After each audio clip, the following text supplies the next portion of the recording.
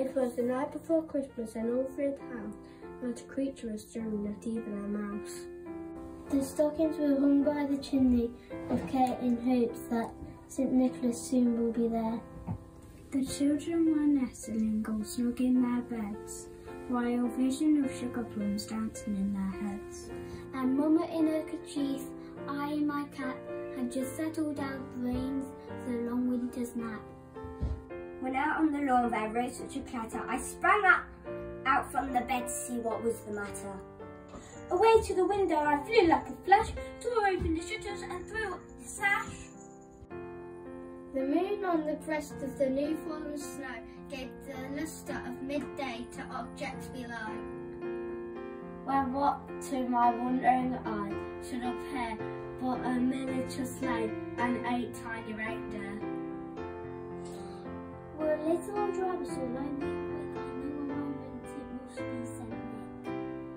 More rapid than eagles, his coursers they came, and he whistled and shouted them, and called them by name. Now Dashing, now Dancing, now Prancing, Vixen, on Comet, on Cupid, on Donner and Blitzen. To the top of the porch, to the top of the wall, now dash away, dash away, dash away all. As dry leaves right before the wild hurricane fly, moving neat with an obstacle mount to the sky. So once the house top, the chorus went through, said the sleigh full of toys and St. Nicholas too. And then in a twinkling I heard on the roof the prancing and pouring of each little hoof. As I drew in my head and was turning around, down the chimney St. Nicholas came with a bound. He was dressed all in fur from his head to his foot, and his clothes were all tarnished with ashes and salt. A bundle of toys he had slung on his back, and he looked like a peddler just opening his pack. His eyes how they twinkled, his dimples how merry, his cheeks were like roses, his nose like a cherry.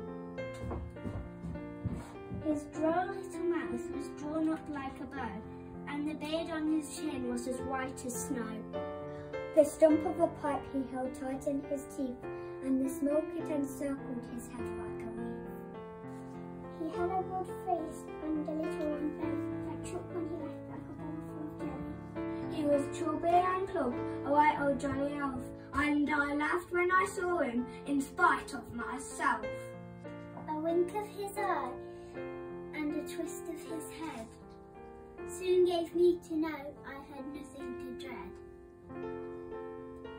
He spoke not a word, but went straight to his work, and filled all the stockings, and turned with a jerk, and laid his finger aside of his nose, and giving a nod, up the chimney he rose.